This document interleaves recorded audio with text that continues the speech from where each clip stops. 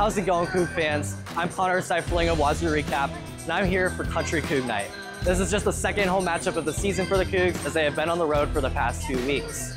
The Cougs have a unique and sentimental connection to their Toreros, as the Toreros' assistant coach, Casey Shainline, played for WSU for 4 seasons from 2014 to 2017, leading up to 3 NCAA tournaments in the process. The Cougs walked away with a 3-1 victory in their first home game against Eastern Washington and look to continue their momentum on Saturday after a 2-1 record in their recent Southern California road trip over the past week.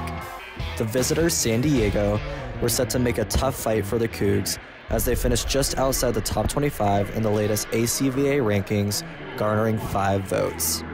WSU started off the match with a load of energy, going up 5-1 to start the first set.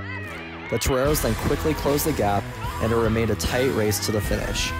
At the end of the set, with the Cougs holding on to just a 1-point lead, outside hitter Taryn Vreeling finished off San Diego with back-to-back power kills.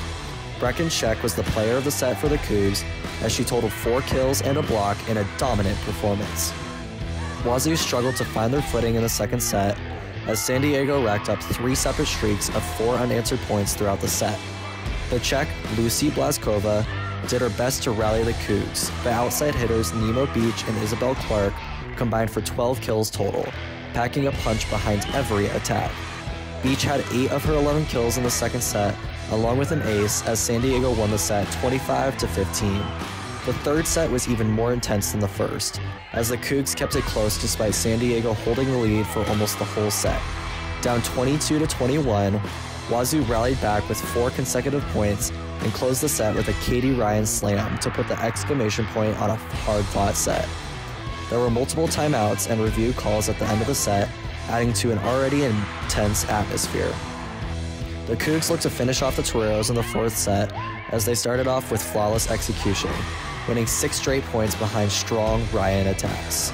San Diego would pull close in the middle portion of the set, but the Cougs went on their second 6-point streak of the set, which included 3 service aces from Sage Brustad.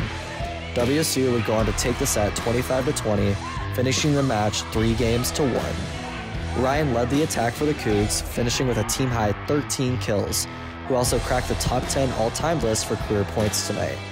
Brustad had the best all-around performance with 11 kills, 11 digs, and 5 aces. Brecken Sheck was extraordinarily efficient in her attack with a career-high .625 hitting percentage on 12 kills.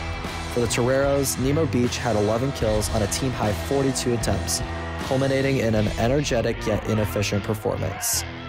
Wazzu spoiled coach Casey Shainline's return night and will look to remain perfect at home this season against the University of Portland on Thursday. San Diego heads home to play Pacific on the same day. What an impressive win for the Cougs tonight as they take home another victory, 3-1 against the University of San Diego. For more WSU sports coverage, make sure to follow us on Instagram, X, and TikTok at Wazzu Sports Network. And don't forget to subscribe to our YouTube channel, Cable 8. I'm Connor Seuferling of Wazzu Recap, and go Cougs.